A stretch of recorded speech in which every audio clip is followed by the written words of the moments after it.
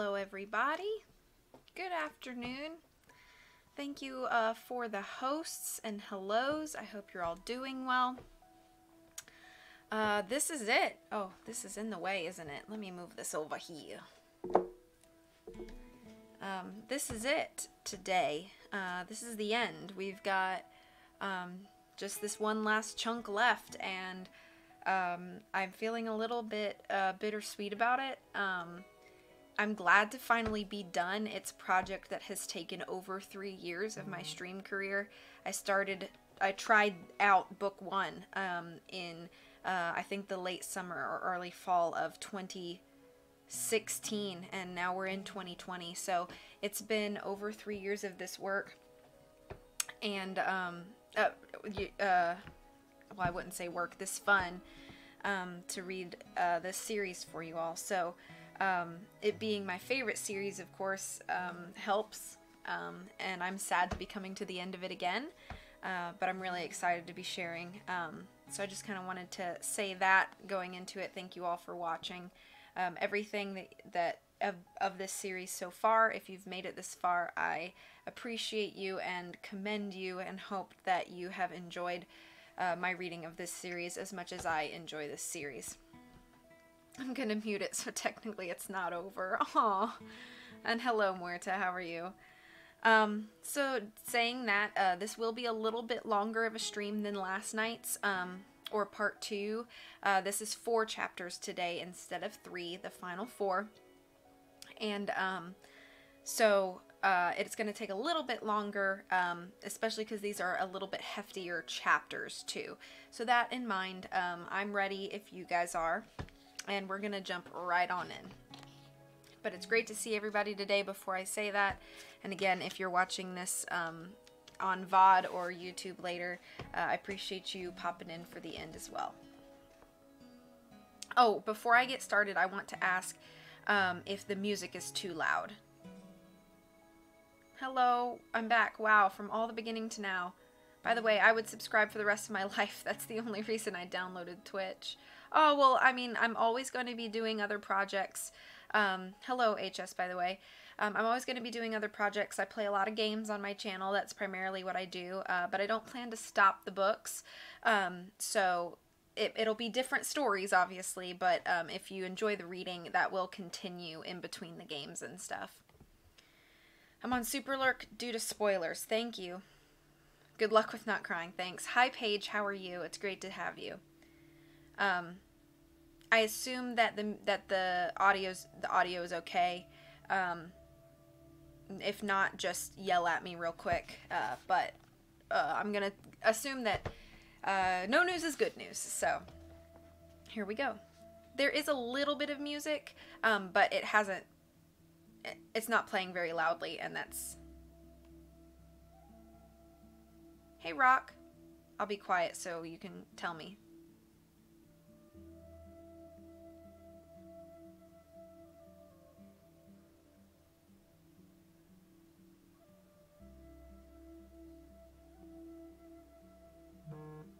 Yeah, I just want it to be faint, so, because some songs are louder than others, and I would rather the quieter songs be kind of quiet, like a little too faint, than the louder songs to be, like, overwhelming. Okay, let me move my phone over there so it doesn't hear. Okay, now we're gonna jump in. Chapter 11. Perhaps one night when you were very small, someone tucked you into bed and read you a story called The Little Engine That Could. And if so, then you have my profound sympathies, as it is one of the most tedious stories on earth. The story probably puts you right to sleep, which is the reason I read it to children. So I will remind you that the story involves the engine of a train that for some reason has the ability to think and talk. Someone asks the little engine that could to do a difficult task too dull for me to describe, and the engine isn't sure it can accomplish this, but it begins to mutter to itself, I think I can, I think I can, I think I can. And before long it has muttered its way to success. The moral of the story is that if you tell yourself you can do something, then you can actually do it. A moral that is easily disproved if you tell yourself that you can eat 9 pints of ice cream in a single sitting, or that you can shipwreck yourself on a distant island simply by setting off in a rented canoe with holes sawed into it. I only mention the story of the little engine that could so that when I say that the Baudelaire orphans, as they left the Arboretum with Ishmael and headed back toward the island colony, were on board the little engine that couldn't, you will understand what I mean. For one thing, the children were being dragged back to Ishmael's tent on a large wooden sleigh, helmed by Ishmael in his enormous clay chair, and dragged by the island's wild sheep.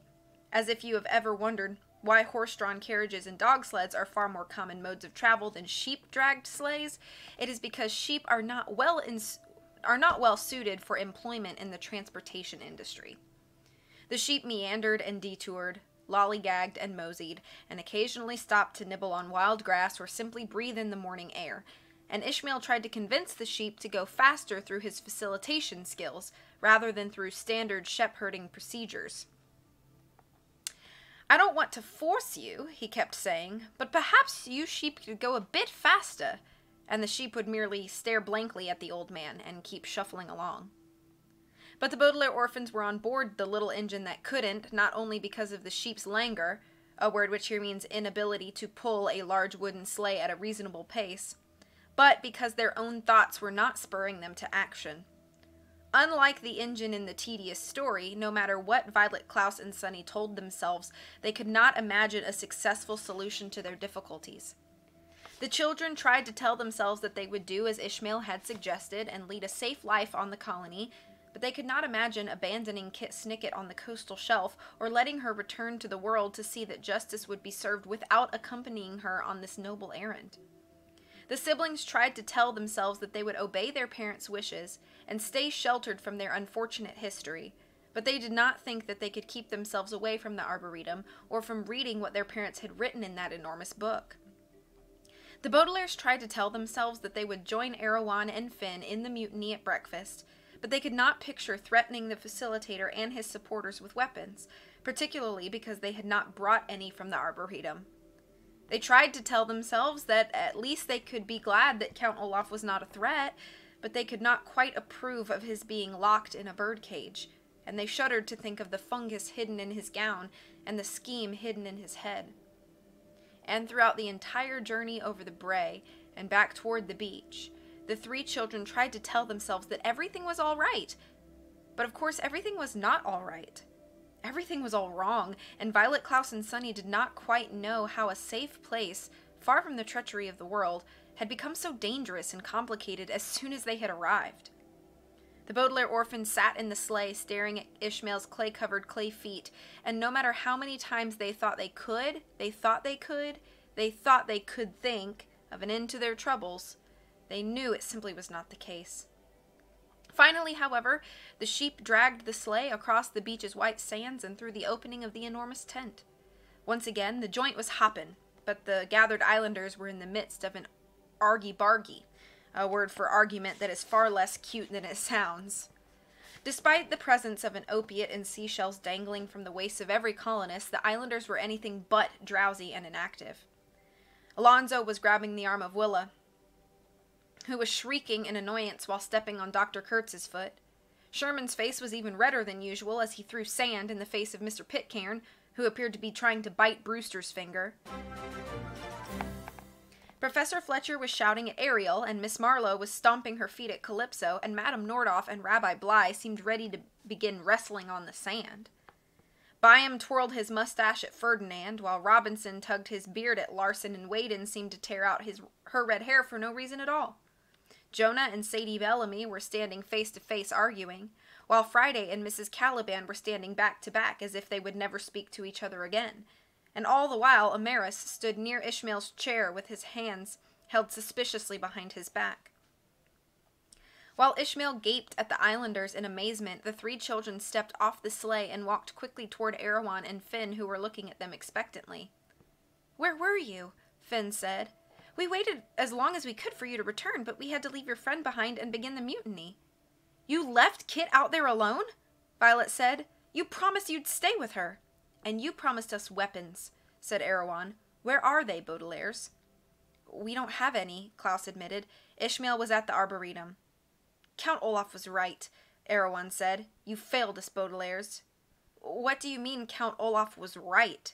Violet demanded. What do you mean Ishmael was at the Arboretum? Finn demanded. What do you mean, what do I mean? Erewhon demanded. What you mean, what I mean? Sunny demanded. Please, everyone, Ishmael cried from his clay chair. I suggest we all take a few sips of cordial and discuss this cordially. I'm tired of drinking cordial, Professor Fletcher said, and I'm tired of your suggestions, Ishmael. Call me Ish, the facilitator said. I'm calling you a bad facilitator, retorted Calypso. Please, everyone, Ishmael cried again with a nervous tug at his beard. What is all this oggy-boggy about? I'll tell you what it's about, Alonzo said. I washed up on these shores many years ago, after enduring a terrible storm and a dreadful political scandal. So what? Rabbi Blythe asked. Eventually everyone washes up on these shores. I wanted to leave my unfortunate history behind, Alonzo said, and live a peaceful life, free from trouble. But now there are some colonists talking of mutiny. If we're not careful, the island will become as treacherous as the rest of the world. Mutiny? Ishmael said in horror. Who dares talk of mutiny? I dare, Erewhon said. I'm tired of your facilitation, Ishmael. I washed ashore on this island after living on another island even farther away. I was tired of a peaceful life and ready for adventure, but whenever anything exciting arrives on this island, you immediately have it thrown into the Arboretum. It depends on how you look at it, Ishmael protested. I don't force anyone to throw anything away. Ishmael is right, Ariel cried. Some of us have had enough adventure for a lifetime. I washed up on these shores after finally escaping from prison, where I had disguised myself as a young man for years. I stayed here for my own safety, not to participate in more dangerous schemes. Then you should join our mutiny, Sherman cried. Ishmael is not to be trusted. We abandoned the Baudelaires on the coastal shelf, and now he's brought 'em back. The Baudelaires never should have been abandoned in the first place, Miss Marlowe cried. All they wanted to do was help their friend. Their friend is suspicious, claimed Mr. Pitcairn. She arrived on a raft of books. So what? Said Whedon. I arrived on a raft of books myself. But you abandoned them, Professor Fletcher pointed out. She did nothing of the sort, cried Larson. You helped her hide them so you could force those children to read. We wanted to learn to read, Friday insisted. You're reading? Mrs. Caliban gasped in astonishment. You shouldn't be reading, cried Madame Nordhoff. Well, you shouldn't be yodeling, cried Dr. Kurtz. You're yodeling? Rabbi Blythe said in astonishment. Maybe we should have a mutiny after all. Yodeling is better than carrying a flashlight, Jonah cried, pointing at Finn accusingly. Carrying a flashlight is better than hiding a picnic basket, Sadie cried, pointing at Erewhon. Hiding a picnic basket is better than pocketing a whisk, Erewhon said, pointing at Sunny. These secrets will destroy us, Ariel said. Life here is supposed to be simple. There's nothing wrong with a complicated life, said Byam. I lived a simple life as a sailor for many years, and I was bored to tears until I was shipwrecked. Bored to tears? Friday said in astonishment. All I want is the simple life my mother and father had together, without arguing or keeping secrets. That's enough, Ishmael said quickly. I suggest that we stop arguing. I suggest we continue to argue, said Erewhon. I suggest we abandon Ishmael and his supporters, cried Professor Fletcher. I suggest we abandon the mutineers, cried Calypso. I suggest better food, cried another islander. I suggest more cordial, cried another. I suggest a more attractive robe. I suggest a proper house instead of a tent. I suggest fresh water. I suggest eating bitter apples. I suggest chopping down the apple tree. I suggest burning up the outrigger. I suggest a talent show. I suggest reading a book. I suggest burning all books. I suggest yodeling. I suggest forbidding yodeling. I suggest a safe place. I suggest a complicated life. I suggest it depends on how you look at it. I suggest justice. I suggest breakfast. I suggest we stay and you leave. I suggest you stay and we leave. I suggest we return to Winnipeg. The Baudelaires looked at one another in despair as the mutinous schism worked its way through the colony. Seashells hung open at the waists of the islanders, but there was no cordiality evident. As the islanders turned against one another in fury, even if they were friends or members of the same family or shared a history or a secret organization. The siblings had seen angry crowds before, of course, from the mob psychology to the citizens in the village of Faldevotes to the blind justice of the trial at the Hotel Denouement, but they had never seen a community divide so suddenly and so completely. Violet, Klaus, and Sunny watched the schism unfold and could imagine what the other schisms must have been like, from the schism that split VFD to the schism that drove their parents away from the very same island, to all the other schisms in the world's sad history, with every person suggesting something different, every story like the layer of an onion, and every unfortunate event like a chapter in an enormous book. The Baudelaires watched the terrible argy-bargy and wondered how they could have hoped the island would be a safe place, far from the treachery of the world, when eventually every treachery washed up on its shores. Like a castaway tossed by a storm at sea, and divided the people who lived there. The arguing voices of the islanders grew louder and louder, with everyone suggesting something, but nobody listening to anyone else's suggestions, until the schism was a deafening roar that was finally broken by the loudest voice of all. "Silence!" bellowed a figure who entered the tent, and the islanders stopped talking at once and stared in amazement at the person who stood glaring at them in a long dress that bulged at the belly. "What are you doing here?" gasped someone from the back of the tent.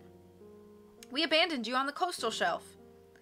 The figure strode into the middle of the tent, and I'm sorry to tell you it was not Kit Snicket, who was still in a long dress that bulged at the belly on top of her library raft, but Count Olaf, whose bulging belly, of course, was the diving helmet containing the medusoid mycelium, whose orange and yellow dress the Baudelaires suddenly recognized as the dress Esme Squalor wore on top of the Mortmain Mountains, a hideous thing fashioned to look like an enormous fire, which had somehow washed onto the island shores like everything else.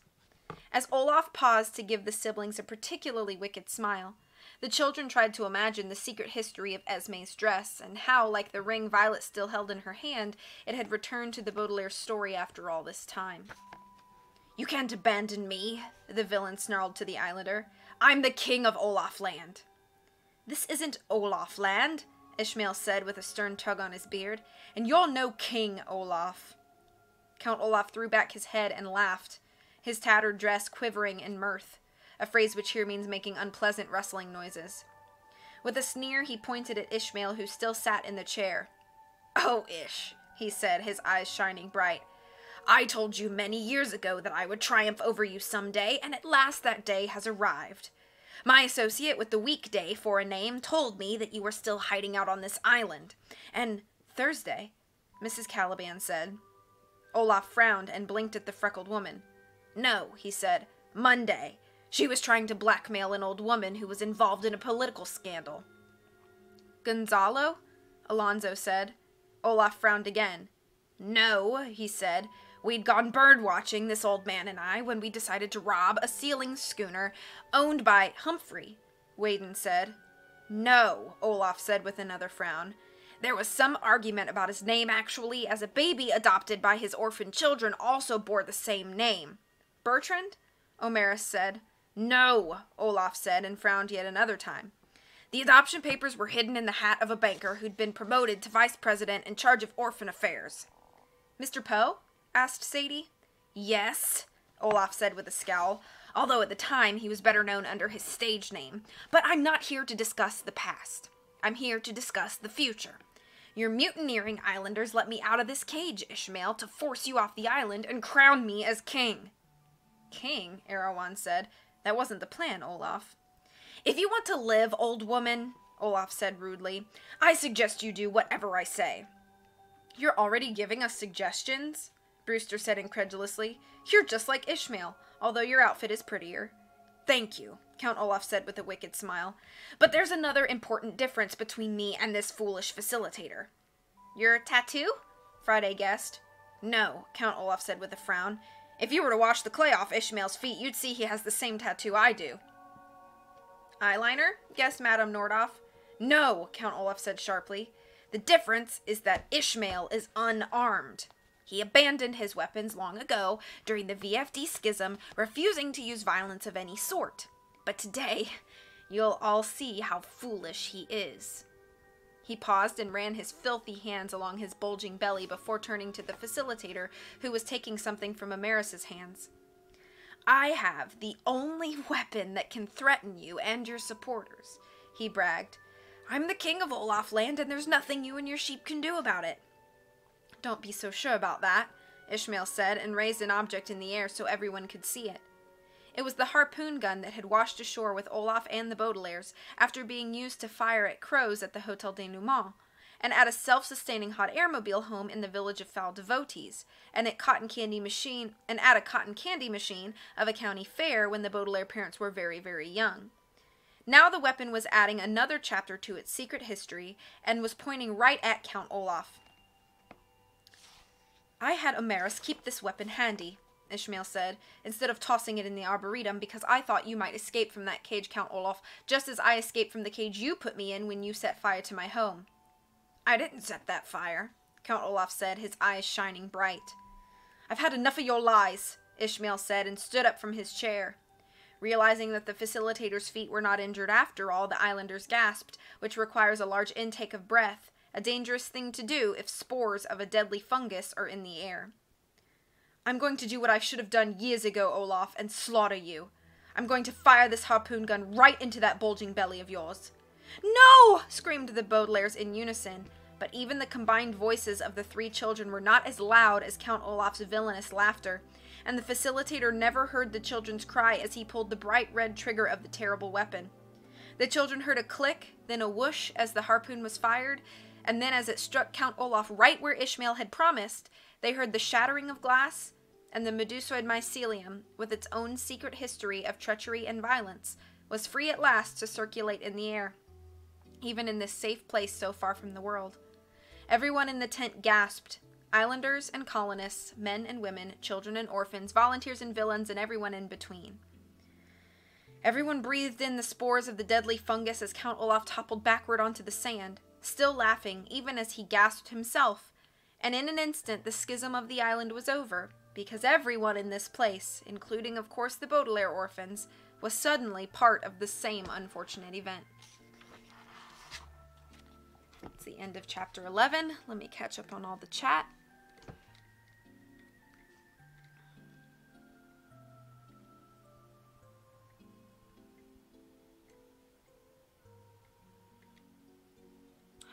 I'm sorry you're frustrated, Rock.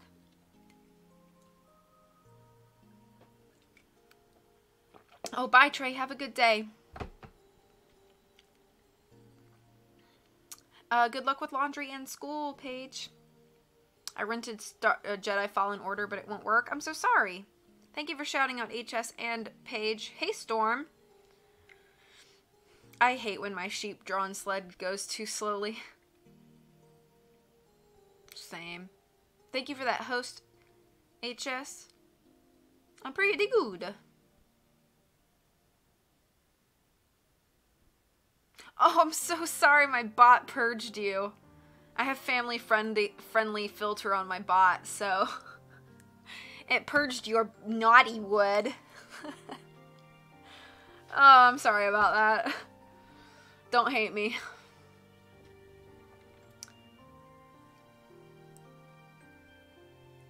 Good luck with your basketball games. The Islanders do have some sass. Hey, Moocher, how are you doing today? I suggest a lot of things.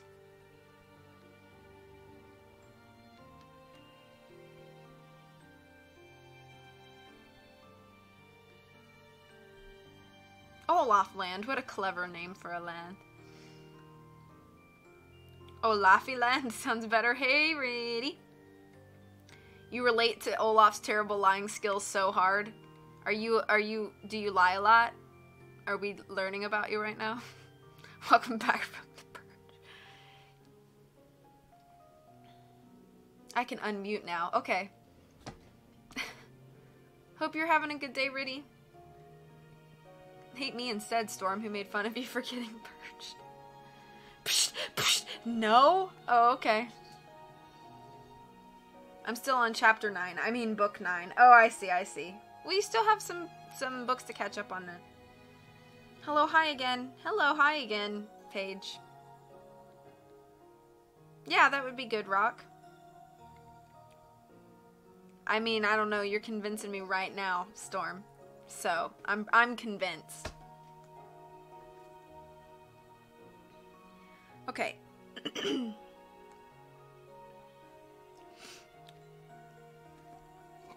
I could never hate my vegan cuisine partner.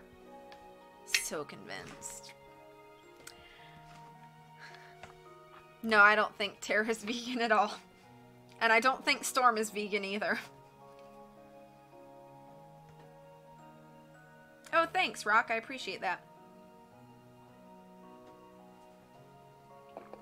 Alright, here we go. Now we got mushrooms, poison mushroom spores flying around everywhere. Thanks a lot, Ishmael.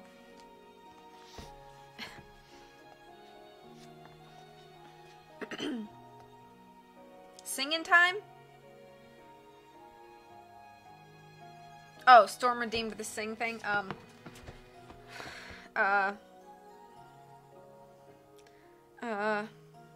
Come on, shake your body, baby, do the conga. No, you can't control yourself any longer. Feel the rhythm of the beat, it's getting stronger. Something, something, do the conga beat.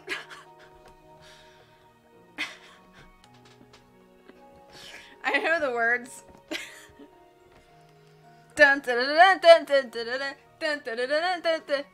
Actually, you know what? I'm gonna play it because... No, I'm not. I'm not. Dance it to something, something. Yeah, good. I'm glad you're dancing.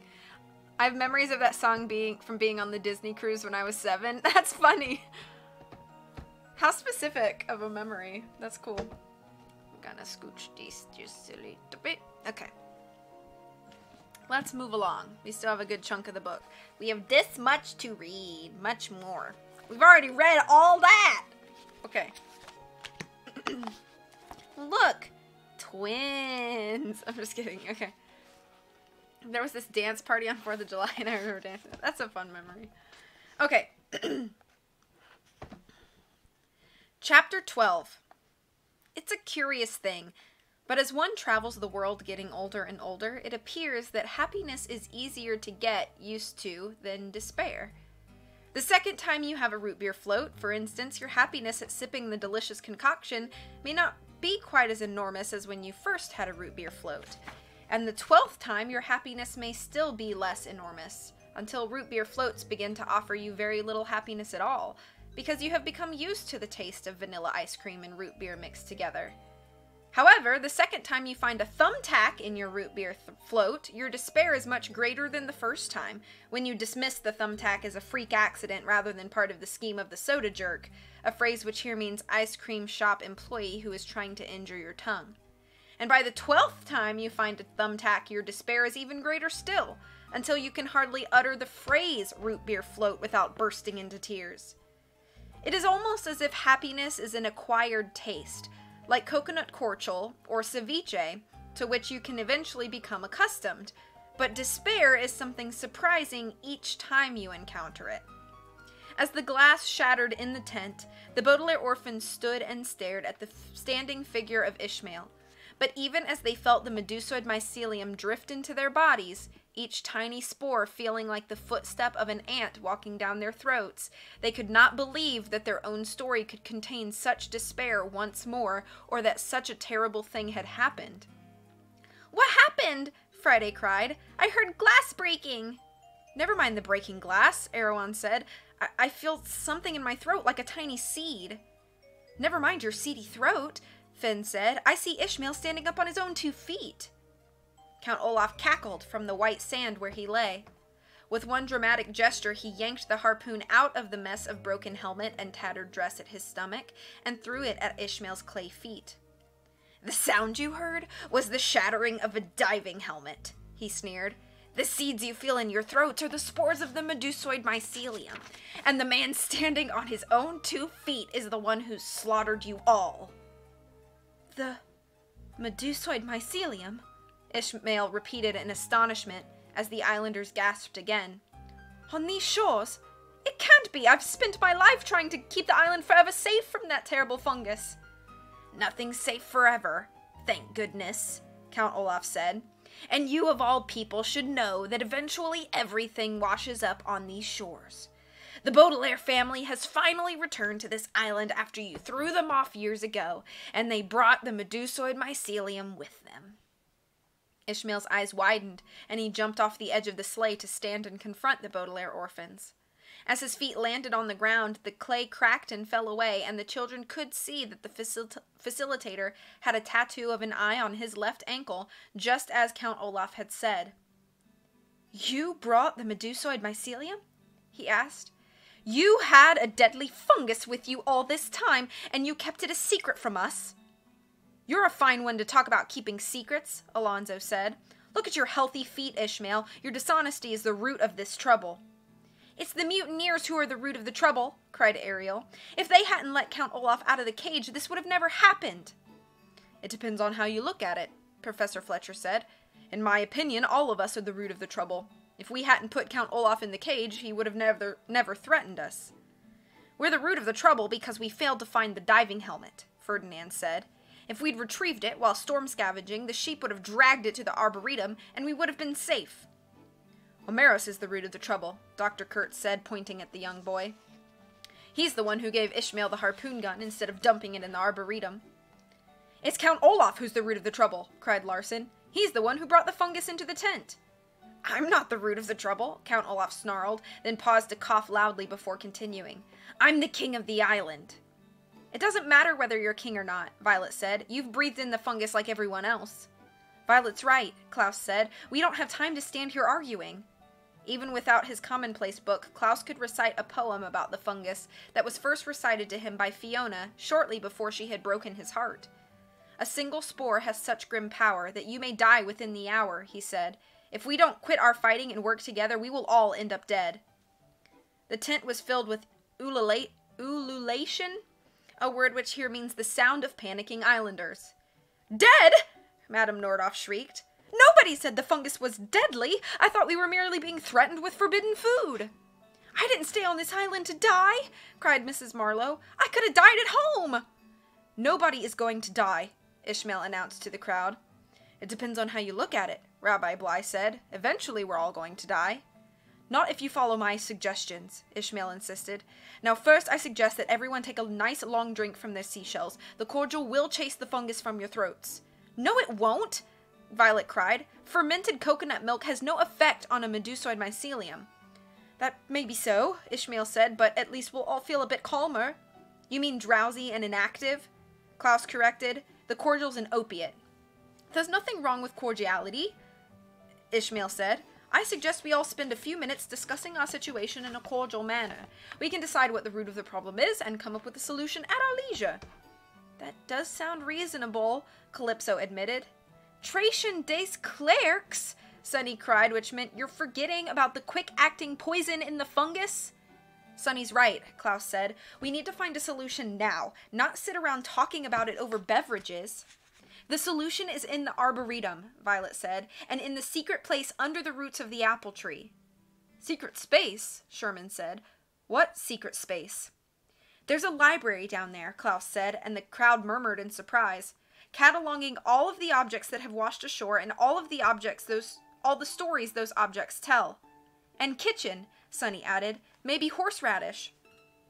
"Horseradish is the one way to dilute the poison," Violet explained, and recited the rest of the poem the children had heard aboard the Queequeg.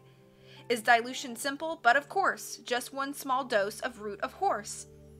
She looked around the tent at the frightened faces of the islanders. "The kitchen beneath the apple tree might have horseradish," she said. "We can save ourselves if we hurry." "They're lying," Ishmael said. "There's nothing in the arboretum but junk, and nothing underneath the tree but dirt.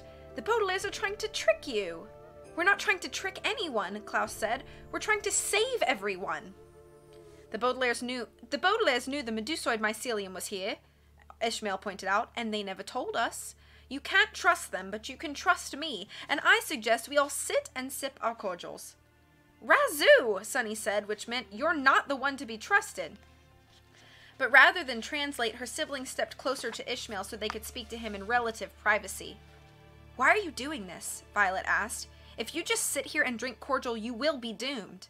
"We've all breathed in the same poison," Klaus said. "We're all in the same boat." Ishmael raised his eyebrows and gave the children a grim smile. "We'll see about that," he said. "Now get out of my tent." "Hightail it," Sunny said, which meant we'd better hurry, and her siblings nodded in agreement. The Baudelaire orphans quickly left the tent, looking back to get one more glimpse of the worried islanders, the scowling facilitator, and Count Olaf, who still lay on the sand clutching his belly, as if the harpoon had not just destroyed the diving helmet, but wounded him too. Violet, Klaus, and Sunny did not travel back to the far side of the island by sheep-dragged sleigh, but even as they hurried over the brae, they felt as if they were aboard the little engine that couldn't, not only because of the desperate nature of their errand, but because of the poison they felt working its wicked way through the Baudelaire systems. Violet and Klaus learned what their sister had gone through deep beneath the ocean's surface when Sunny had nearly perished from the fungus's deadly poison, and Sunny received a refresher course, a phrase which here means another opportunity to feel the stalks and caps of the medusoid mycelium begin to sprout in her little throat. The children had to stop several times to cough, as the growing fungus was making it difficult to breathe, and by the time they stood underneath the branches of the apple tree, the Baudelaire orphans were wheezing heavily in the afternoon sun. "We don't have much time," Violet said between breaths. "We'll go straight to the kitchen," Klaus said, walking through the gap in the tree's roots as the incredibly deadly viper had shown them. "Hope horseradish," Sunny said, following her brother. But when the Baudelaires reached the kitchen, they were in for a disappointment. Violet flicked the switch that lit up the kitchen, and the three children hurried to the spice rack, reading the labels on the jars and bottles one by one, but as they searched, their hopes began to fade. The children found many of their favorite spices, including sage, oregano, and paprika, which was available in a number of varieties organized according to their level of smokiness. They found some of their least favorite spices, including dried parsley, which scarcely tastes like anything, and garlic salt, which forces the taste of everything else to flee. They found spices they associated with certain dishes, such as turmeric, which their father used to use while making curried peanut soup, and nutmeg, which their mother used to mix into gingerbread. And they found spices they did not associate with anything, such as marjoram, which everyone owns but scarcely ever uses, and powdered lemon peel, which should only be used in emergencies, such as when fresh lemons have become extinct. They found spices used practically everywhere, such as salt and pepper, and spices used in certain regions, such as chipotle peppers and vindaloo rub, but none of the labels read horseradish. And when they opened the jars and bottles, none of the powders, leaves, and seeds inside smelled like the horseradish factory that once stood on Lousy Lane. "It doesn't have to be horseradish," Violet said quickly, putting down a jar of tarragon in frustration. "Wasabi was an adequate substitution when Sunny was infected." "Or Utrema," Sunny wheezed. "There's no wasabi here either," Klaus said, sniffing a jar of mace and frowning. "Maybe it's hidden somewhere?" "Who would hide horseradish?" Violet asked after a long cough. "Our parents," Sunny said.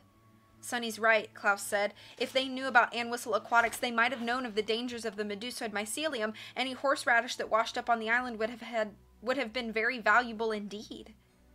"We don't have time to search the entire arboretum to find horseradish," Violet said. She reached into her pocket, her fingers brushing against the ring Ishmael had given her, and found the ribbon the facilitator had been using as a bookmark, which she used to tie up her hair so she might think better. "That would be harder than trying to find the sugar bowl in the entire Hotel Denouement." At the mention of the sugar bowl, Klaus gave his glasses a quick polish and began to page through his commonplace book, while Sunny picked up her whisk and bit it thoughtfully. "Maybe it's hidden in one of the other spice jars," the middle Baudelaire said. "We smelled them all," Violet said between wheezes. "None of them smelled like horseradish." Maybe the scent was disguised by another spice," Klaus said. "Something that was even more bitter than horseradish could cover the smell." "Sunny, what are some of the bitterest spices?" "Cloves," said Sunny and wheezed. "Cardamom, arrowroot, wormwood." "Wormwood?" Klaus said thoughtfully and flipped the pages of his commonplace book. "Kit mentioned wormwood once," he said, thinking of poor Kit alone on the coastal shelf. "She said tea should be as bitter as wormwood and as sharp as a two-edged sword. We were told the same thing when we were served tea right before our trial." "No wormwood here," Sunny said. "Ishmael also said something about bitter tea," Violet said, Remember the student of his was afraid of being poisoned? Just like we are? Klaus said, feeling the mushrooms growing inside him. I wish we'd heard the end of that story now. I wish we'd heard every story, Violet said, her voice sounding hoarse and rough from the poison. I wish our parents had told us everything, instead of sheltering us from the treachery of the world. Maybe they did, Klaus said, his voice as rough as his sister's now, and the middle Baudelaire walked to the reading chairs in the middle of the room and picked up a series of unfortunate events. They wrote all of their secrets here. If they hid the horseradish, we'll find it in this book. We don't have time to read that entire book, Violet said, any more than we have time to search the entire arboretum. If we fail, Sunny said, her voice heavy with fungus, at least we die reading together. The Baudelaire orphans nodded grimly and embraced one another. Like most people, the children had occasionally been in a curious and somewhat morbid mood, and had spent a few moments wondering about the circumstances of their own deaths, although since that unhappy day on Briny Beach when Mr. Poe had first informed them about the terrible fire, the children had spent so much time trying to avoid their own deaths that they preferred not to think about it in their time off.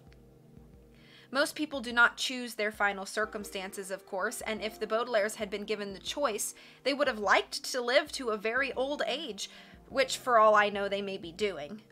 But if the three children had to perish while they were still three children, then perishing in one another's company while reading words written long ago by their mother and father was much better than many other things they could imagine, and so the three Baudelaires sat together in one of the reading chairs, preferring to be close to one another rather than having more room to sit. And together they opened the enormous book and turned back the pages until they reached the moment in history when their parents arrived on the island and began taking notes.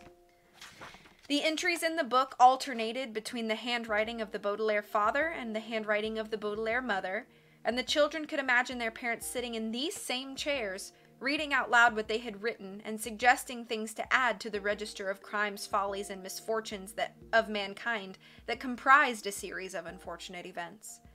The children, of course, would have liked to savor each word their parents had written.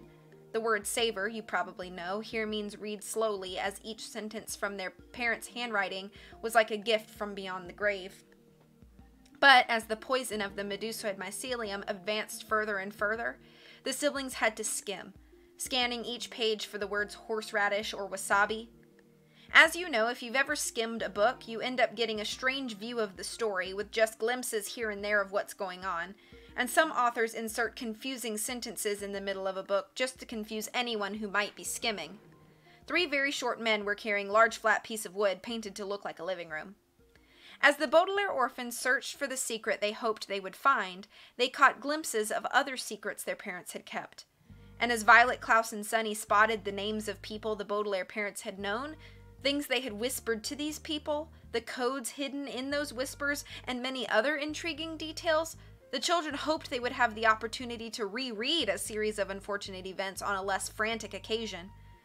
On that afternoon, however, they read faster and faster, looking desperately for the one secret that might save them, as the hour began to pass and the medusoid mycelium grew faster and faster inside them, as if the deadly fungus also did not have time to savor its treacherous path.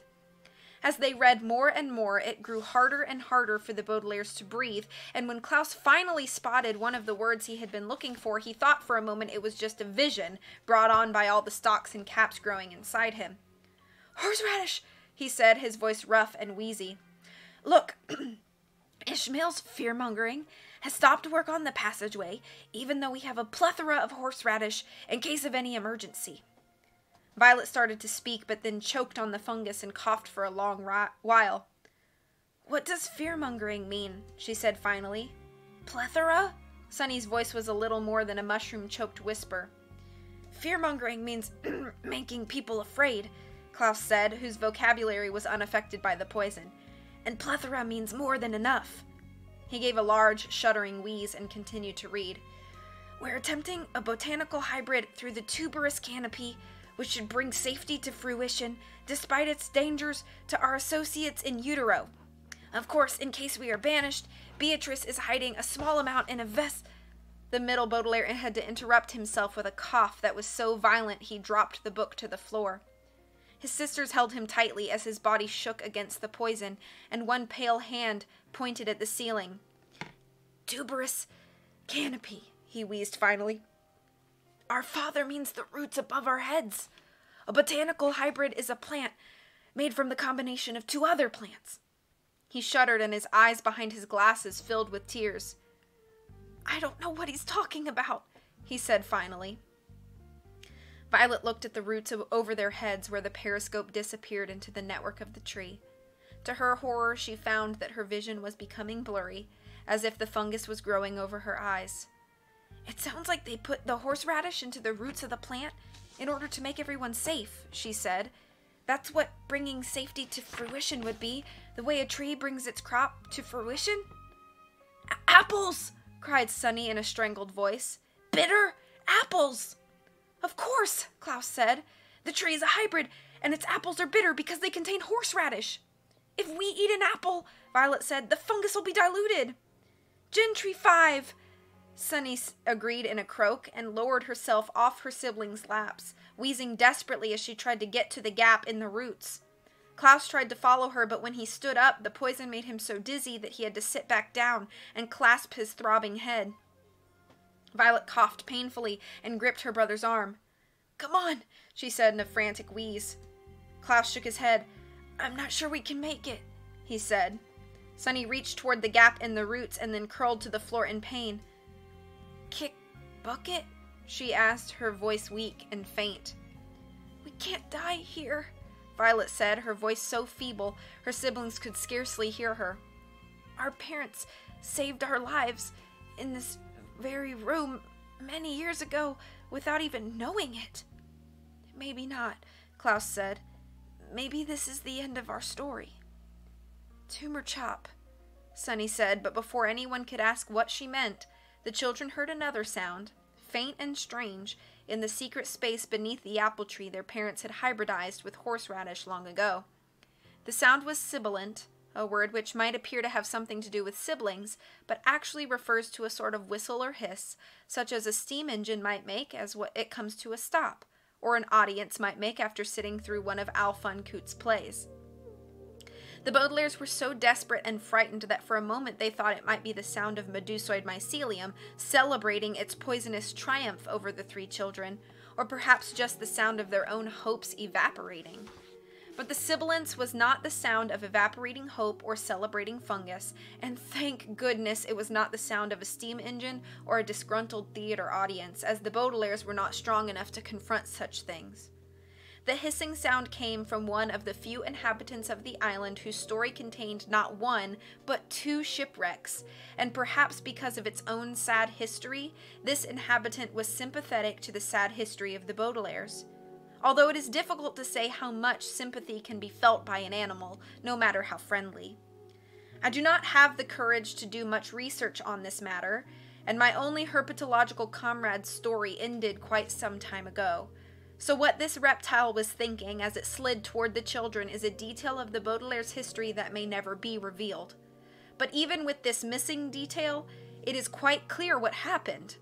The snake slithered through the gap in the roots of the tree, and whatever the serpent was thinking, it was quite clear from the sibilant sound that came hissing through the reptile's clenched teeth that the incredibly deadly viper was offering the Baudelaire orphans an apple. That's the end of chapter 12.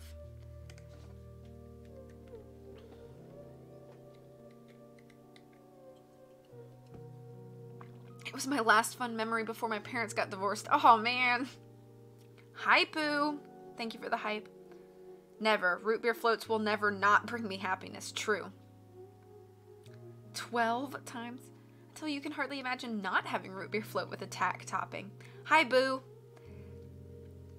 You always find thumbtacks in your drinks? Do you have an iron throat? By the second time, it's almost as if you should get a root beer float from somewhere else. True. You might go see 1917 tonight. I've heard it's one of the best movies of the past year so far. Like, people are saying it was just done really, really well.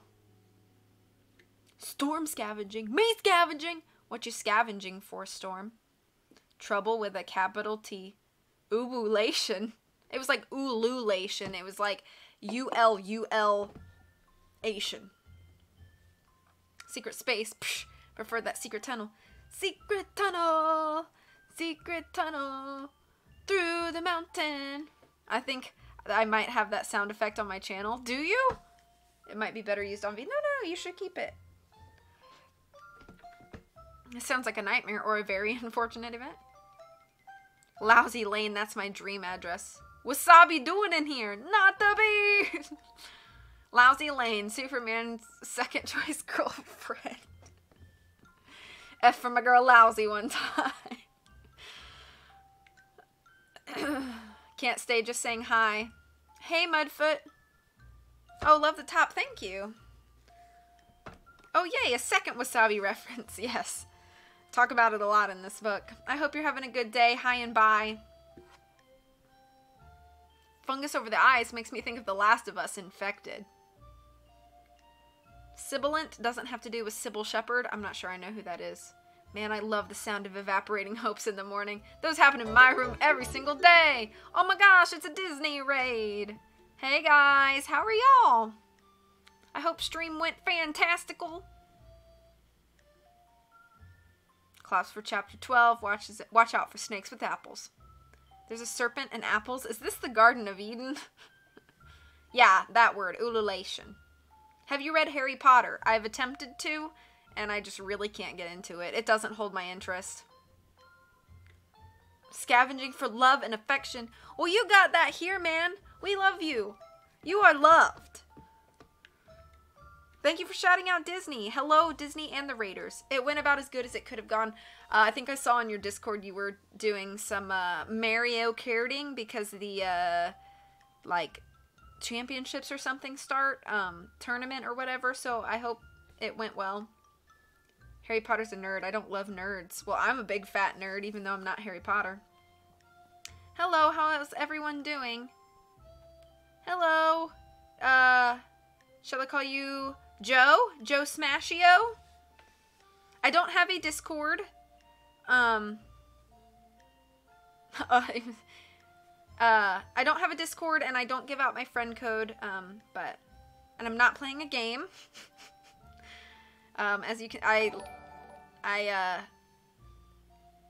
all bad things happened. Oh, I'm so sorry. Yeah, I'm not playing a game. This is tagged under, talk shows, so I'm doing a, yes? Oh, I can call you Joe? Okay. I'm doing a book reading, so that's what I'm doing here, as you can see from the title and book cover to my right. But yeah, that's what I'm doing today, but thank you for the follow. I hope you're having a good day today. I'm afraid of this clip, but I'm going to open it. Room every single day. Oh my gosh, it's a Disney raid. Hey guys, I didn't know I even said it like that. That's funny. Okay. Shall we press along? Next book gonna be Nancy Drew. Yep. And then I might start a new series in between Nancy Drew, but I haven't decided what that will be yet. But yes, the next book I'll do on stream is going to be Nancy Drew, The Bluebeard Room, which is the book that The Curse of Blackmore Manor is based off of. So anyway.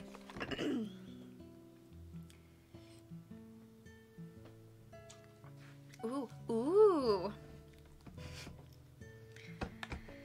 So yeah, that'll be the next book I read, but Bluebeard, like that fairy tale? I'm not sure, maybe. Oxel Fate, right. That sounds good. Yeah, I'm really excited for it. I actually haven't read this one yet, the Bluebeard Room, so. Oxel Fate! Yeah, okay, here we go. This is Undertale music. How many books have you read, and how are they so far? I've probably read 25 books on stream, roughly. I haven't counted, but this is the 13th book in this series, and I've read every single one on stream, so. Aw, boo lapwarmer. Okay.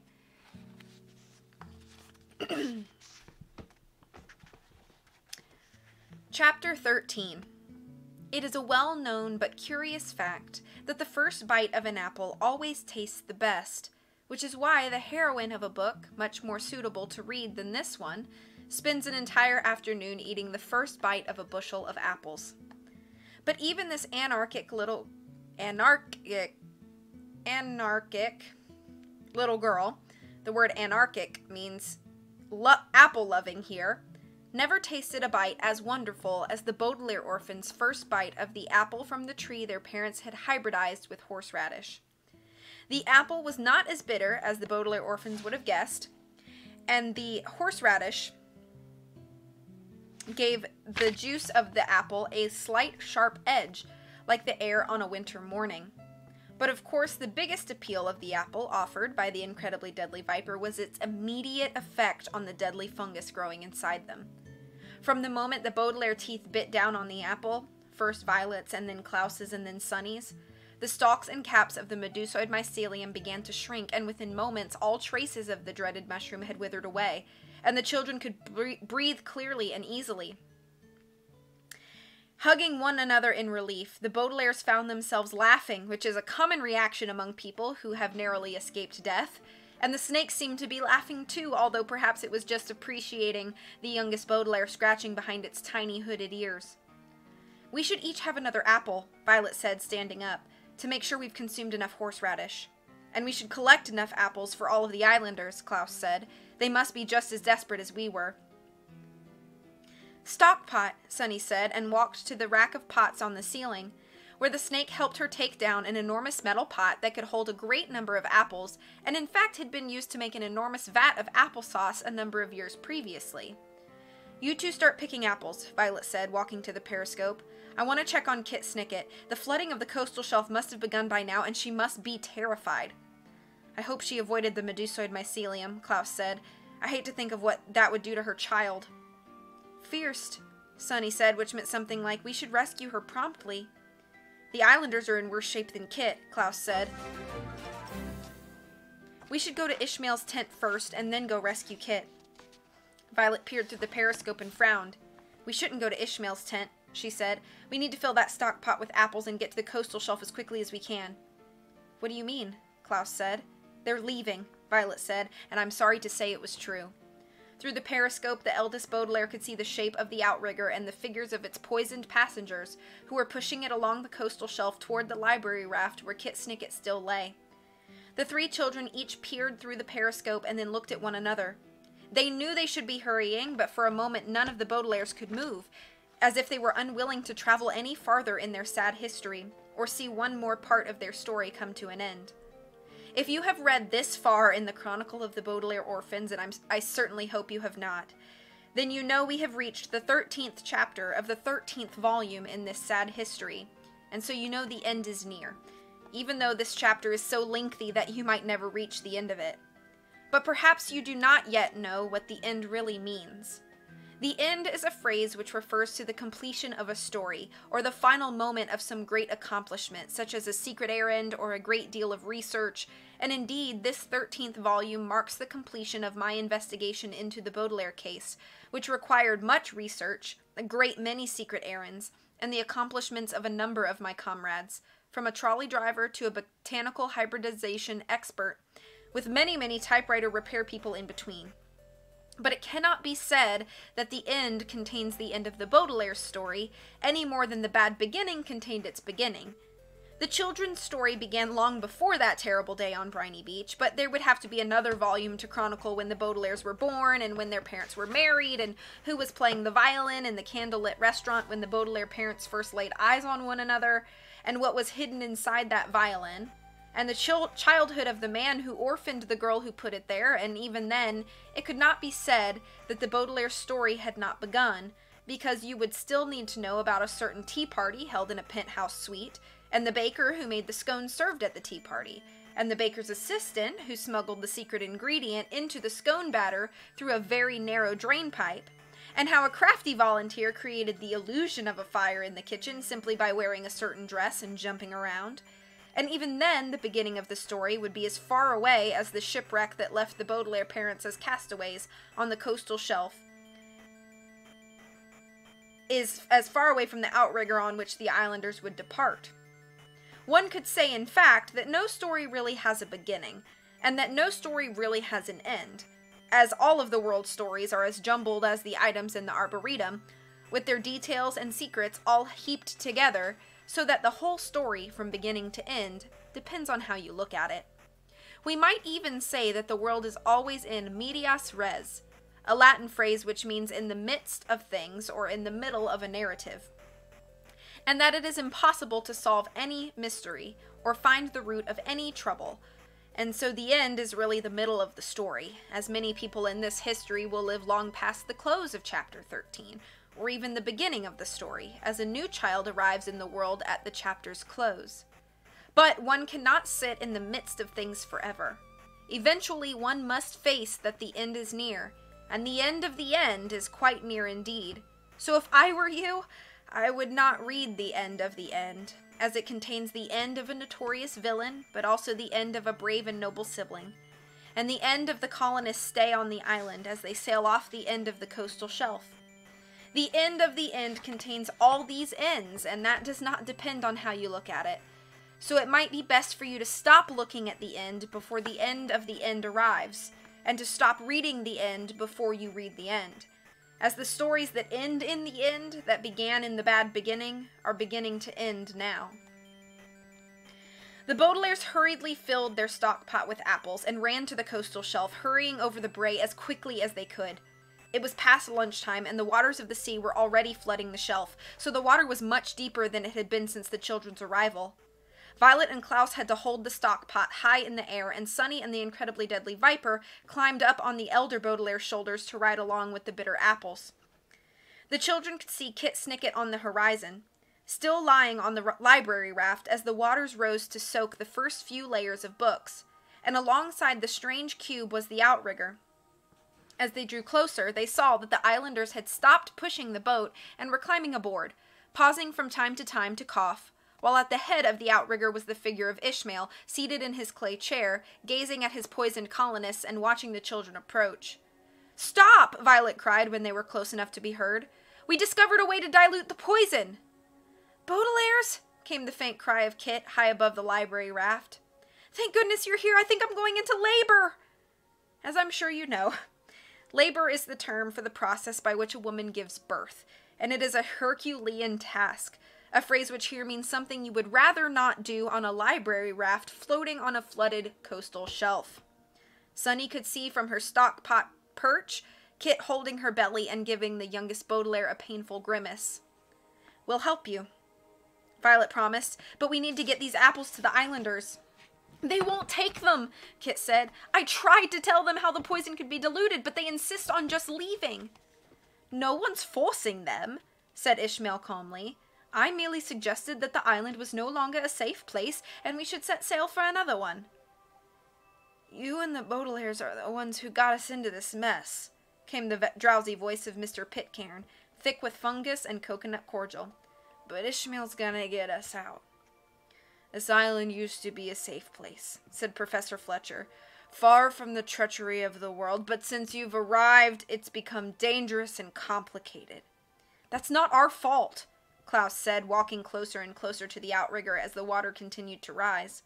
"You can't live far from the treachery of the world because eventually the treachery will wash up on your shores." "Exactly," said Alonzo, who yawned. "You washed up and spoiled the island forever." "So we're leaving it to you," cried Ariel, who coughed violently. "You can have this dangerous place. We're going to sail to safety." "Safe here," Sunny cried, holding up an apple. "You've poisoned us enough," said Erewhon, and the islanders wheezed in agreement. "We don't want to hear any more of your treacherous ideas." "But you were ready to mutiny," Violet said. "You didn't want to take Ishmael's suggestions." "That was before the Medusoid mycelium arrived," Finn said hoarsely. "He's been here the longest. He knows how to keep us safe. At his suggestion, we all drank quite a bit of cordial while he figured out the root of the trouble." She paused to catch her breath as the sinister fungus continued to grow. "And the root of the trouble, Baudelaires, is you." By now the children had reached the outrigger, and they looked up at Ishmael, who raised his eyebrows and stared back at the frantic Baudelaires. "Why are you doing this?" Klaus asked the facilitator. "You know we're not the root of the problem." "In medias res," Sunny cried. "Sunny is right," Violet said. "The medusoid mycelium was around before we were born, and our parents prepared for its arrival by adding horseradish to the roots of the apple trees." "If they don't eat these bitter apples," Klaus pleaded, "they will come to a bitter end. Tell the islanders the whole story, Ishmael, so they can save themselves." "The whole story," Ishmael said, and leaned down from his chair so he could talk to the Baudelaires without the others hearing. "If I told the islanders the whole story, I wouldn't be keeping them safe from the world's terrible secrets. They almost learned the whole story this morning and began to mutiny over breakfast. If they knew all these island secrets, there'd be a schism in no time at all." "Better a schism than a death," Violet said. Ishmael shook his head and fingered the wild strands of his woolly beard. "No one is going to die," he said.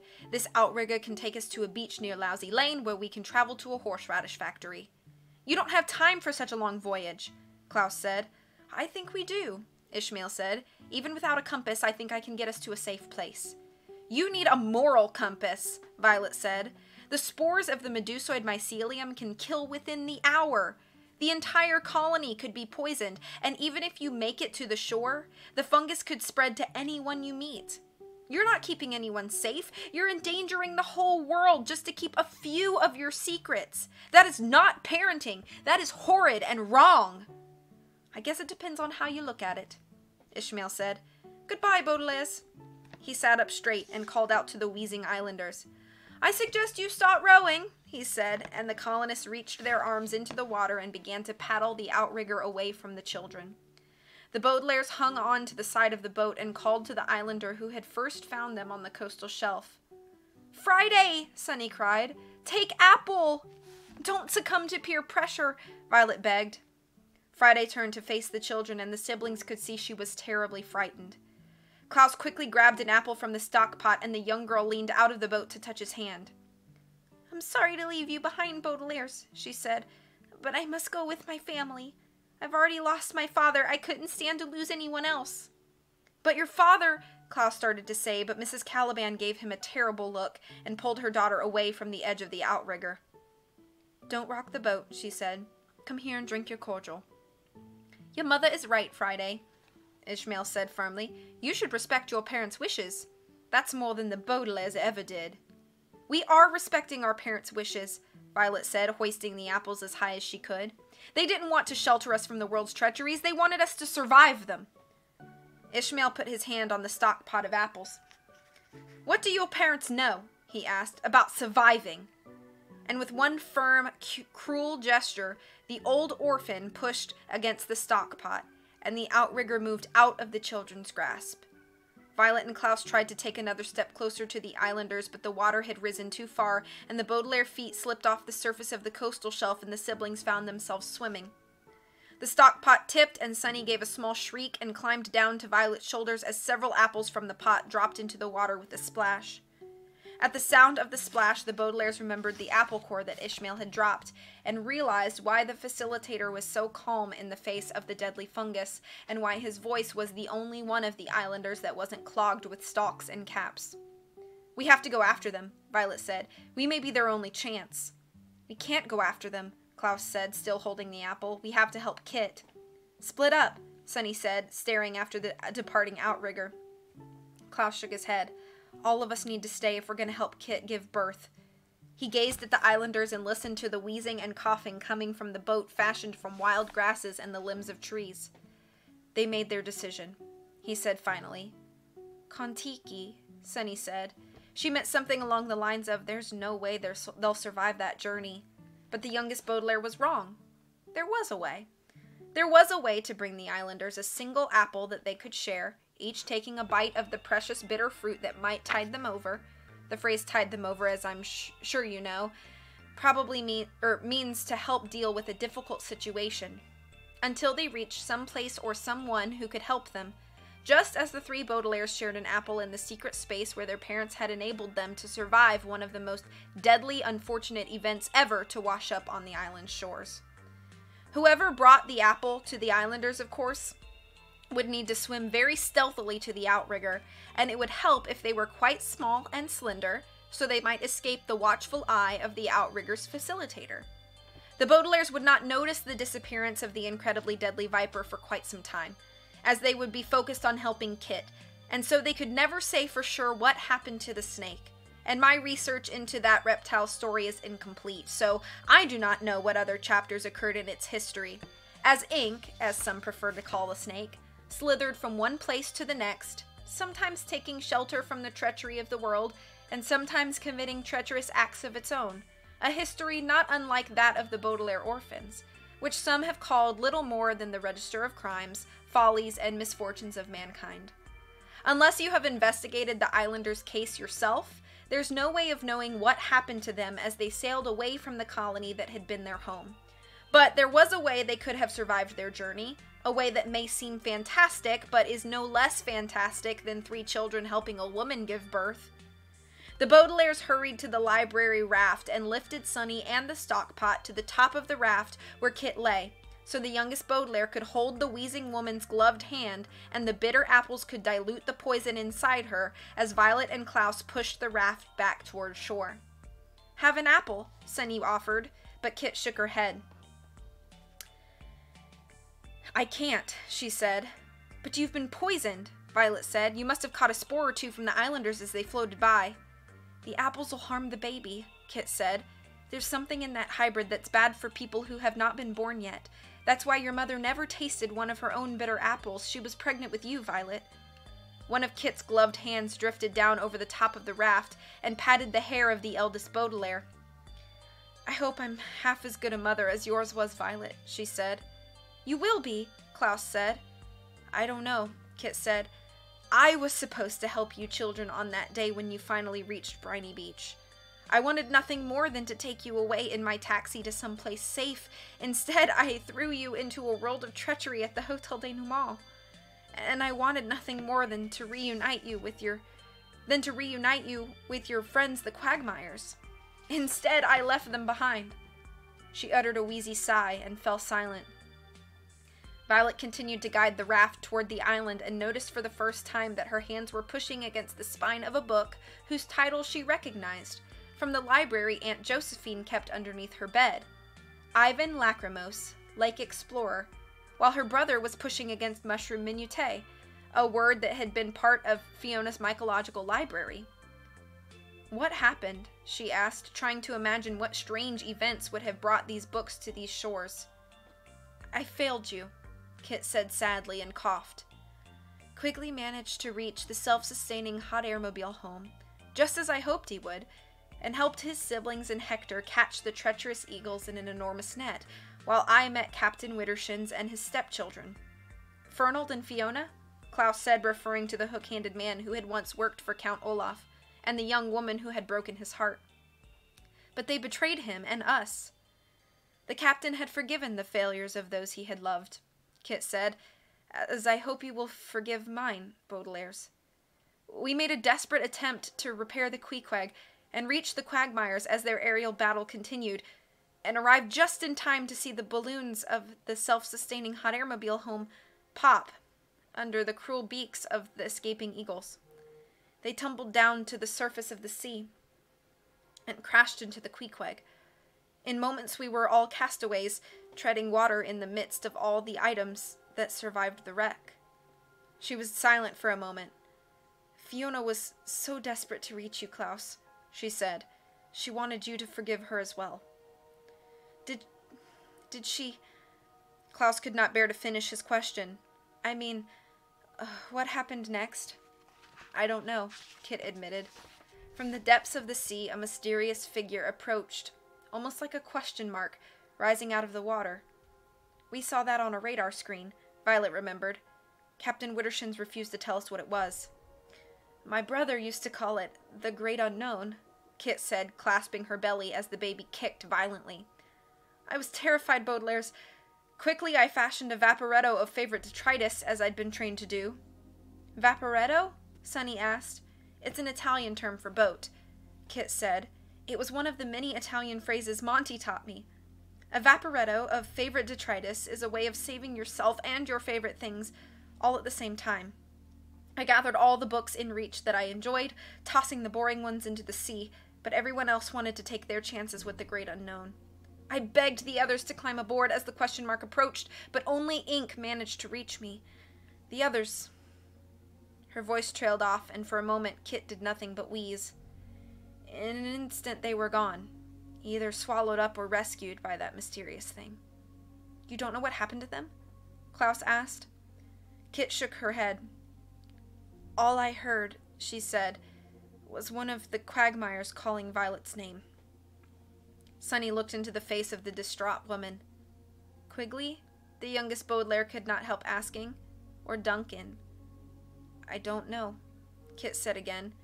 I'm sorry, Baudelaires, I failed you. You succeeded in your noble errands at the Hotel Denouement and saved Dewey and the others, but I don't know if we'll ever see the Quagmires and their companions again. I hope you will forgive my failures, and when I see Dewey again, I hope he will forgive me too. The Baudelaire orphans looked at one another sadly, realizing it was time at last to tell Kit Snicket the whole story, as she had told them. We'll forgive your failures, Violet said, if you forgive ours. We failed you too, Violet said. We had to burn down the Hotel Denouement, and we don't know if anyone escaped to safety. Sunny gripped Kit's hand in hers. And Dewey is dead, she said, and everyone burst into tears. There is a kind of crying I hope you have not experienced, and is not just crying about something terrible that has happened, but a crying for all of the terrible things that have happened, not just to you, but to everyone you know, and to everyone you don't know, and even the people you don't want to know. A crying that cannot be diluted by a brave deed or a kind word, but only by someone holding you as your shoulders shake and your tears run down your face. Sunny held Kit, and Violet held Klaus, and for a moment the four castaways did nothing but weep, letting their tears run down their faces and into the sea, which some have said is nothing but a library of all the tears in history. Kit and the children let their sadness join the sadness of the world and cried for all of the people who were lost to them. They cried for Dewey Denouement, and for the Quagmire triplets, and for all of their companions and guardians, friends and associates, and for all of the failures they could forgive and all of the treacheries they could endure. They cried for the world, and most of all, of course, the Baudelaire orphans cried for their parents who they knew finally they would never see again. Even though Kit Snicket had not brought news of their parents, her story of the great unknown made them see at last that the people who had written all those chapters in a series of unfortunate events were gone forever into the great unknown, and that Violet, Klaus, and Sunny would be orphans forever, too. Stop, Kit said finally, through her fading tears. Stop pushing the raft. I cannot go on. We have to go on, Violet said. We're almost at the beach, Klaus said. The shelf is flooding, Sunny said. Let it flood, Kit said.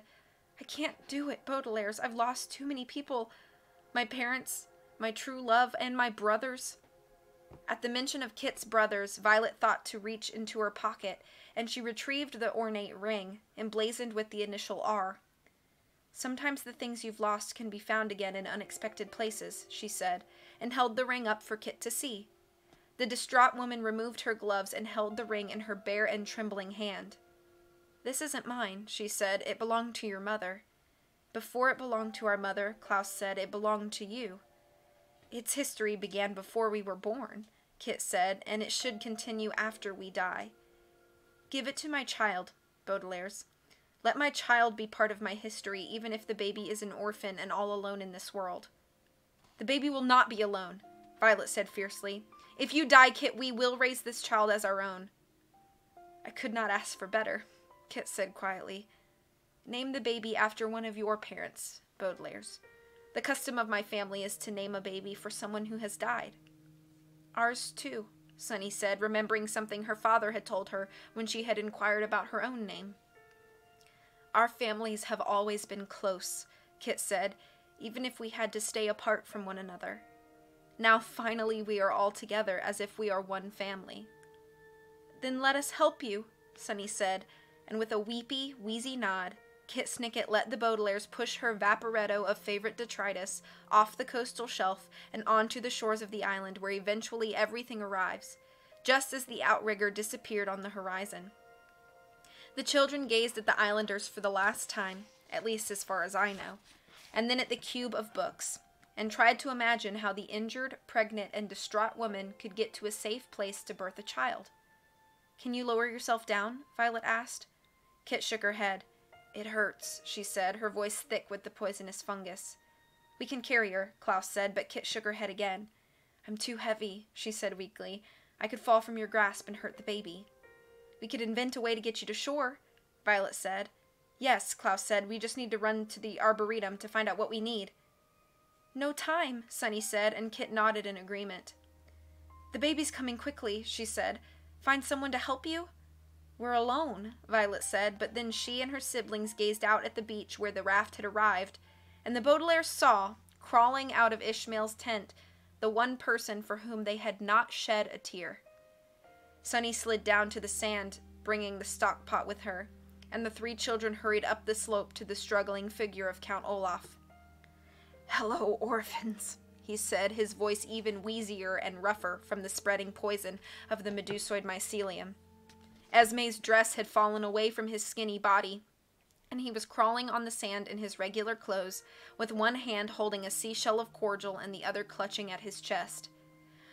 "Are you here to bow before the king of Olaf land?" "We don't have time for your nonsense," Violet said. "We need your help." Count Olaf's eyebrows raised, and he gave the children an astonished glare. "You need my help?" he asked. "What happened to all those island fools?" "They abandoned us," Klaus said. Olaf wheezed horridly, and it took the siblings a moment to realize he was laughing. "How do you like them apples?" he sputtered, using an expression which means I find this situation quite remarkable. "We'll give you apples," Sunny said, gesturing to the stock pot, "if you help." "I don't want fruit," Olaf snarled and tried to sit up, his hand still clutching his chest. "I want the fortune your parents left behind." "The fortune isn't here," Violet said. "None of us may ever see a penny of that money." "Even if it were here," Klaus said, "you might not live to enjoy it." "MacGuffin," Sunny said, which meant your scheming means nothing in this place. Count Olaf raised the seashell to his lips, and the Baudelaires could see he was trembling. "Maybe I'll just stay here," he said hoarsely. "I've lost too much to go on. My parents, my true love, my henchfolk, an enormous amount of money I didn't earn, even the boat with my name on it." The three children looked at one another, remembering their time on that boat and recalling that they had considered throwing him overboard. If Olaf had drowned in the sea, the medusoid mycelium might never have threatened the island, although the deadly fungus eventually would have washed up on its shores. And if the villain were dead, then there would be no one on the beach who might help Kit Snicket and her child. Violet knelt on the sand and grabbed the villain's shoulders with both hands. "We have to go on," she said. "Do one good thing in your life, Olaf." "I've done lots of good things in my life," he snarled. "I once took in 3 orphans, and I've been considered for several prestigious theatrical awards." Klaus knelt down beside his sister and stared into the villain's shiny eyes.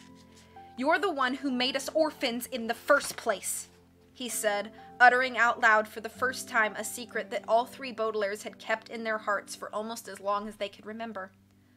Olaf closed his eyes for a moment, grimacing in pain, then stared slowly at each of the 3 children in turn. "Is that what you think?" he said finally. "We know it," Sunny said. "You don't know anything," Count Olaf said. "You 3 children are the same as when I first laid eyes on you. You think you can triumph in this world with nothing more than a keen mind, a pile of books, and the occasional gourmet meal." He poured one last gulp of cordial into his poisoned mouth before throwing the seashell into the sand. "You're just like your parents," he said, and from the shore, the children heard Kit Snicket moan. "You have to help Kit," Sunny said. Violet said, "The baby is arriving." "Kit?" Count Olaf said, and in one swift gesture, he grabbed an apple from the stock pot and took a savage bite. He chewed, wincing in pain, and the Baudelaires listened as his wheezing settled and the poisonous fungus was diluted by their parents' invention. He took another bite and another, and then with a horrible groan the villain rose to his feet, and the children saw that his chest was soaked with blood. "You're hurt," Klaus said. "I've been hurt before," Count Olaf said, and he staggered down the slope and waded into the waters of the flooded coastal shelf. In one smooth gesture, he lifted Kit from the raft and carried her onto the shores of the island. The distraught woman's eyes were closed, and as the Baudelaires hurried down to her, they were not sure she was alive until Olaf laid her carefully down on the white sands of the beach, and the children saw her chest heaving with breath. The villain stared at Kit for one long moment, and then he leaned down and did a strange thing. As the Baudelaire orphans looked on, Count Olaf gave Kit Snicket a gentle kiss on her trembling mouth. "Yuck," said Sonny, as Kit's eyes fluttered open. "I told you," Count Olaf said weakly. "I told you I'd do that one last time." "You're a wicked man," Kit said. "Do you think one kind act will make me forgive you for your failings?" The villain stumbled a few steps away, and then sat down on the sand and uttered a deep sigh.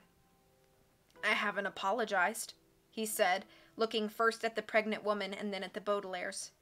Kit reached out and touched the man's ankle, right on the tattoo of an eye that had haunted the children since they had first seen it.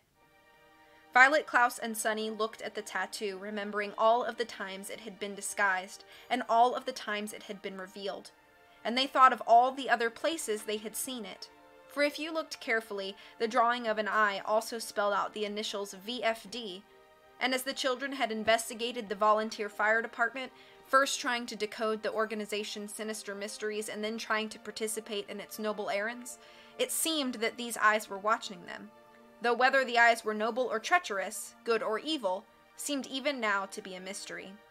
The whole story of these eyes, it seemed, might always be hidden from the children, kept in darkness along with all the other eyes watching all the other orphans every day and every night. "The night has 1,000 eyes," Kit said hoarsely, and lifted her head to face the villain. The Baudelaires could tell by her voice that she was reciting the words of someone else. "And the day but one, yet the light of the bright world dies with the dying sun. The mind has 1,000 eyes, but the heart has one, yet the light of a whole life dies when love is done." Count Olaf gave Kit a faint smile. "You're not the only one who can recite the words of our associates," he said, and then gazed out at the sea. The afternoon was nearly over, and soon the island would be covered in darkness. "Man hands on misery to man," the villain said. "It deepens like a coastal shelf. Get out as early as you can." Here he coughed, a ghastly sound, and his hands clutched his chest. "And don't have any kids yourself," he finished, and uttered a short, sharp laugh. Then the villain's story came to an end. Olaf lay back on the sand, far from the treachery of the world, and the children stood on the beach and stared into his face.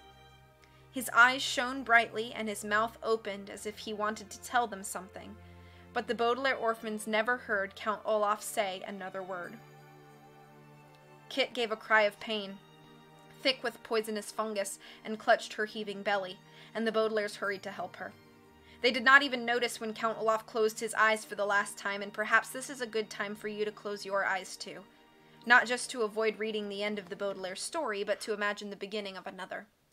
It is likely your own eyes were closed when you were born, so that you left the safe place of your mother's womb, or if you're a seahorse, your father's yolk sack, and joined the treachery of the world without seeing exactly where you were going. You did not yet know the people who were helping you make your way here, or the people who would shelter you as your life began, when you were even smaller and more delicate and demanding than you are now. It seems strange that you would do such a thing and leave yourself in the care of strangers for so long, only gradually opening your eyes to see what all the fuss was about. And yet this is the way nearly everyone comes into the world. Perhaps if we saw what was ahead of us, and glimpsed the crimes, follies, and misfortunes that would befall us later on, we would all stay in our mother's wombs, and then there would be nobody in the world but a great number of very fat, very irritated women. In any case, this is how all our stories begin, in darkness with our eyes closed, and all our stories end the same way, too, with all of us uttering some last words, or perhaps someone else's, before slipping back into darkness as our series of unfortunate events comes to an end. And in this way, with the journey taken by Kit Snicket's baby, we reach the end of a series of unfortunate events as well. For some time, Kit Snicket's labor was very difficult, and it seemed to the children that things were moving in an aberrant, a word aberrant here means very, very wrong and causing much grief, direction. But finally, into the world came a baby girl, just as, I'm very, very sorry to say, her mother and my sister slipped away from this world after a long night of suffering. But also a night of joy, as the birth of a baby is always good news, no matter how much bad news the baby will hear later. The sun rose over the coastal shelf, which would not flood again for another year, and the Baudelaire orphans held the baby on the shore and watched as her eyes opened for the first time. Kit Snicket's daughter squinted at the sunrise and tried to imagine where in the world she was. And of course, as she wondered this, she began to cry. The girl, named after the Baudelaire's mother, howled and howled, and as her series of unfortunate events began, this history of the Baudelaire orphans ended. This is not to say, of course, that the Baudelaire orphans died that day. They were far too busy. Although they were still children, the Baudelaires were parents now, and there was quite a lot to do. Violet designed and built the equipment necessary for raising an infant, using the library of detritus stored in the shade of the apple tree. Klaus searched the enormous bookcase for information on childcare and kept careful track of the baby's progress. Sunny herded and milked the wild sheep to provide nourishment for the baby, and used the whisk Friday had given her to make soft foods as the baby's teeth came in. And all three Baudelaires planted seeds from the bitter apples all over the island, to chase away any traces of the medusoid mycelium, even though they remembered it grew best in small enclosed spaces. So the deadly fungus had no chance to harm the child, and so the island would remain as safe as it was on the day they arrived. These chores took all day, and at night, while the baby was learning to sleep, the Baudelaires would sit together in the two large reading chairs and take turns reading out loud from the book their parents had left behind. And sometimes they would flip to the back of the book and add a few lines to the history themselves. While reading and writing, the siblings had found many answers for which they had been looking, although each answer, of course, only brought forth another mystery, as there were many details of the Baudelaire's lives that seemed like a strange, unreadable shape of some great unknown. But this did not concern them as much as you might think. One cannot spend forever sitting and solving the mysteries of one's history, and no matter how much one reads, the whole story can never be told. But it was enough. Reading their parents' words was, under the circumstances, the best for which the Baudelaire orphans could hope. As the night grew later, they would drop off to sleep, just as their parents did, in the chairs in the secret space beneath the roots of the bitter apple tree, in the arboretum on an island far, far from the treachery of the world. Several hours later, of course, the baby would wake up and fill the space with confused and hungry cries. The Baudelaires took turns, and while the other two children slept, one Baudelaire would carry the baby, in a sling Violet had designed, out of the arboretum and up to the top of the brae, where they would sit, infant and parent, and have breakfast while staring at the sea. Sometimes they would visit Kit Snicket's grave, where they would lay a few wildflowers, or the grave of Count Olaf, where they would merely stand silent for a few moments. In many ways, the lives of the Baudelaire orphans that year is not unlike my own, now that I have concluded my investigation. Like Violet, like Klaus, and like Sunny, I visit certain graves, and often spend my mornings standing on a brae, staring out at the same sea. It's not the whole story, of course, but it is enough. Under the circumstances, it is the best for which you can hope.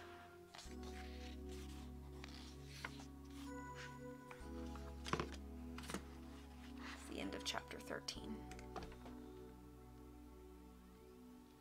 That one's a rough one. Let me catch up.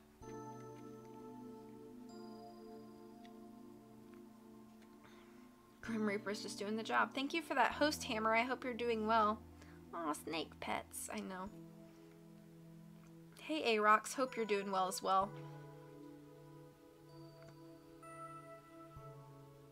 I hope the days get better for you, Arox. Yeah, oh, the little two people holding hands in the bottom right. It's part of the wallpaper that I grabbed off Google. This book is giving me an existential crisis right now. Eventually one must face the end. Like, dang, this is not what I signed up for, Snicket Boy. The ending of an end is a beginning, so it's fine. That's true. Was that my drunk voice? Yes. Wow. Double wow wow. Throw apples at their faces. Get them. That's a little aggressive. Is it really? I didn't say it was uncalled for. Can't be a bad mother if you're dead. The good old agreement on just being okay with respective failures. Holy cannolis, this book is really taking a medieval crossbow and shooting you right in the honey nut Felios right now. Oh no, I'm sorry. You don't know anything, heard that before. Thank you for the claps. I know this is a hard one, right? We still have a little bit to go. A little bit. So let's knock that out. Thank you guys for hanging in with me during the sad parts.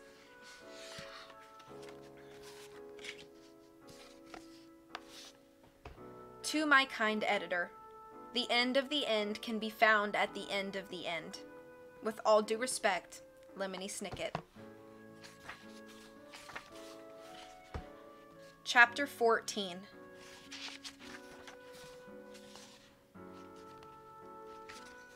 For Beatrice, we are like boats passing in the night, particularly you.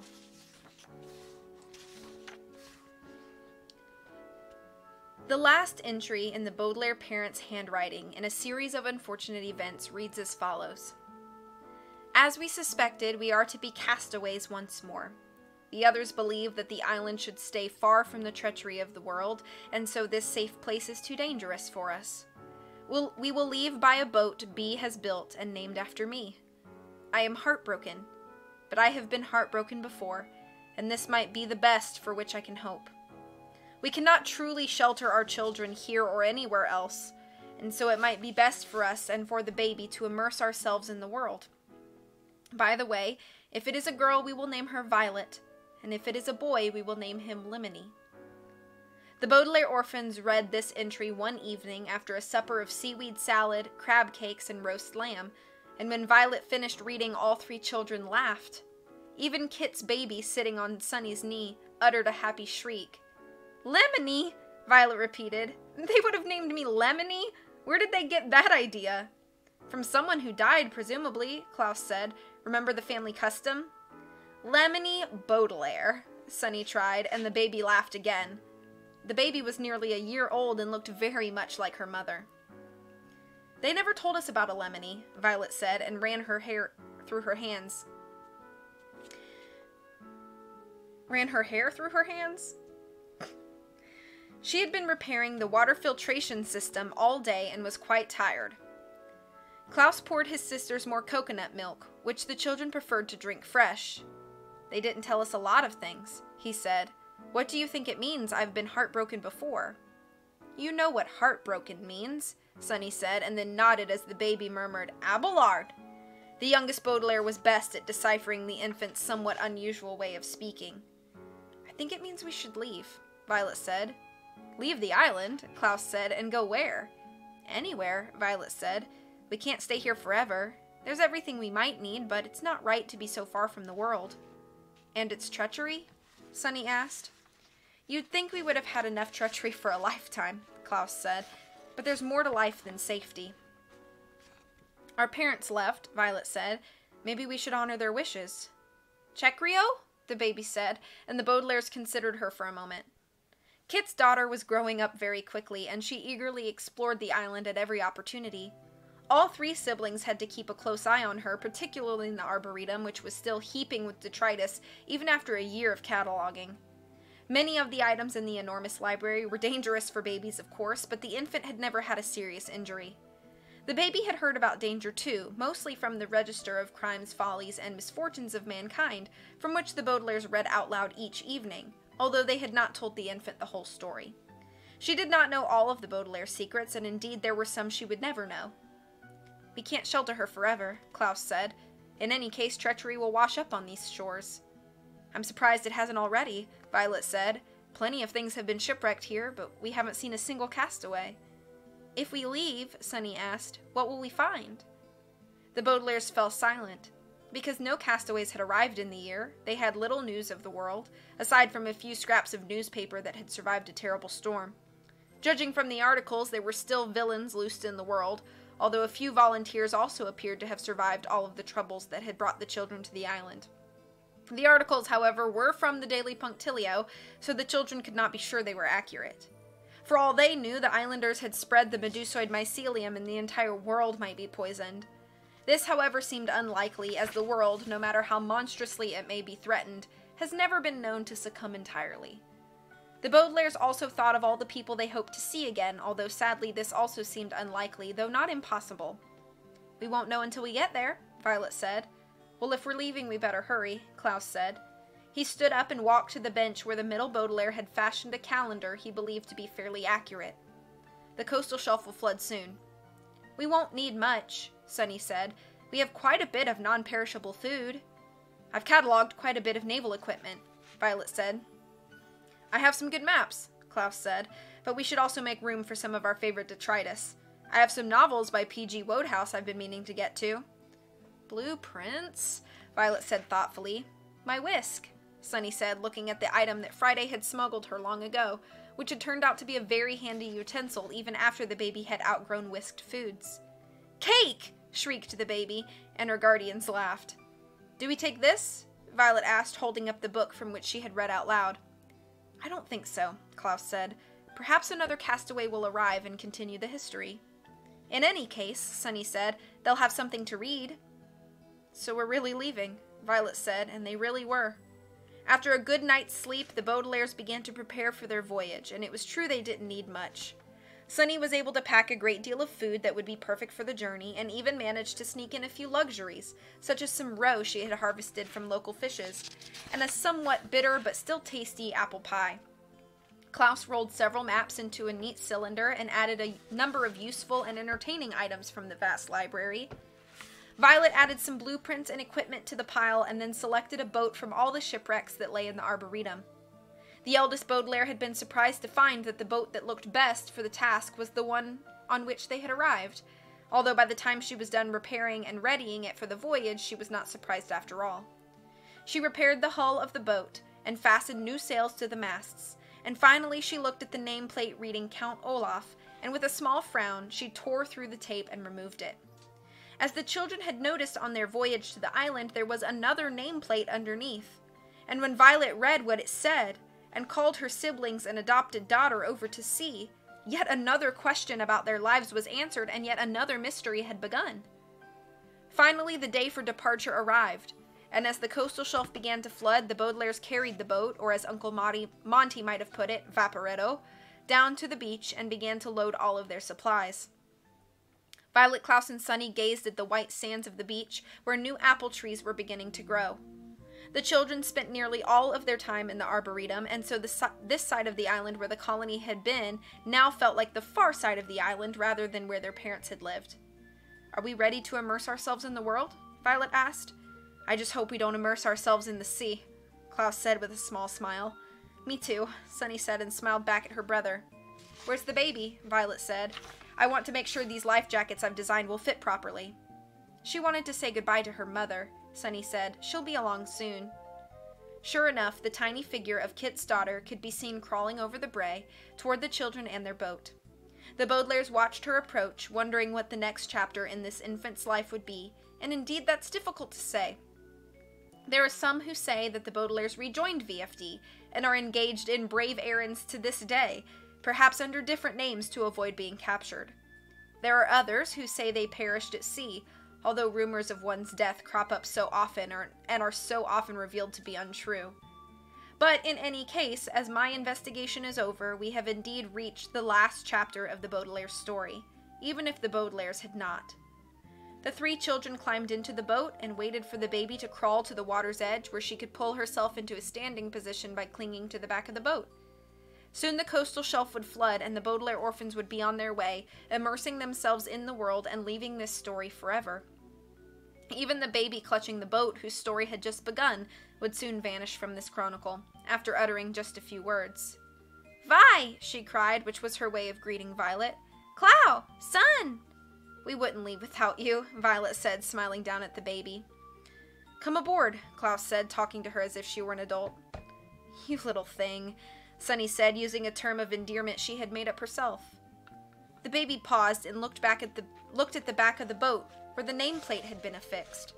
She had no way of knowing this, of course, but the nameplate had been nailed to the back of the boat by a person standing on the very spot she was standing, at least as far as my research has shown. The infant was standing on a spot in someone else's story during a moment of her own, but she was thinking neither of the story far in the past nor of her own, which stretched into the future like the open sea. She was gazing at the nameplate, and her forehead was wrinkled in concentration. Finally, she uttered a word. The Baudelaire orphans gasped when they heard it, for they could not say for sure whether she was reading the word out loud or merely stating her own name, and indeed they never learned this. Perhaps this last word was the baby's first secret, joining the secrets the Baudelaires were keeping from the baby and all the other secrets immersed in the world. Perhaps it is better not to know precisely what was meant by this word, as some things are better left in the great unknown. There are some words, of course, that are better left unsaid, but not, I believe, the word uttered by my niece, a word which here means that the story is over. Beatrice.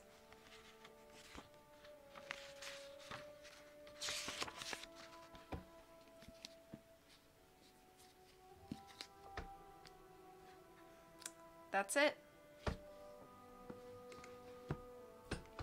Let me catch up.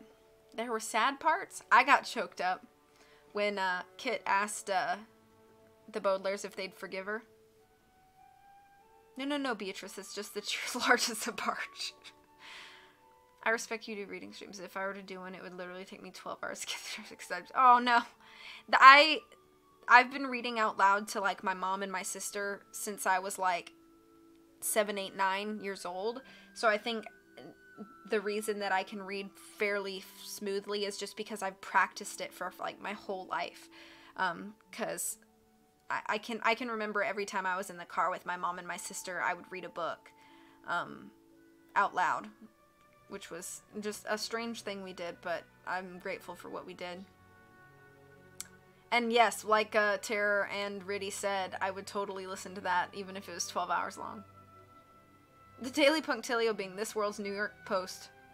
Cake is the most important thing to take. It is kind of weird to hear Sunny speak in full sentences, but I guess it just kind of helps signify that, like, she's grown up. It's probably a swear word the baby used. Gisperse.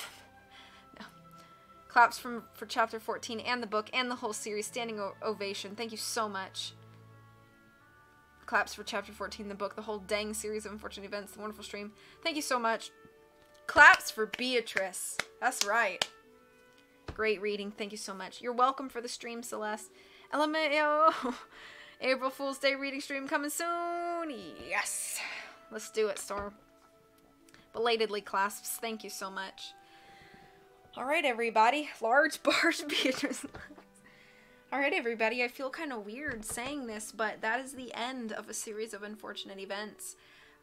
Something that took 3.5 years to complete on stream is now come to fruition, and I appreciate everybody who has helped that to become my most viewed videos on YouTube. Surprisingly, people like these book streams more than they like any game that I play, which is just such a surprising thing. I never thought it would end up that way, but I appreciate everybody who has stuck with the channel and the series as I read them, but yep, it took 3.5 years. Oh, the reading of it was a series of wonderful events, and you're welcome for making them happen. So I'm gonna call it here. I hope you guys have a wonderful rest of your evening. I will not be streaming for a while. I can't stream tomorrow or Sunday, and I leave on Monday for a week-long vacation, which is wonderful, and I'm looking much forward to it. But I will be gone Monday to Monday, so streams will come back at the earliest on Tuesday the 28th. But depending on my work schedule, which I don't have yet, I'll, let you guys know. But it'll be a while, so this is my last stream for a little bit. But I will see you in about a week and a half or so. Take care of yourself, everybody. Until I see you again, much, much love. I really appreciate you all again. I just want to reiterate it over and over again. Have a wonderful day, a great week. All my best to you guys always, and I'll see you all shortly. Bye.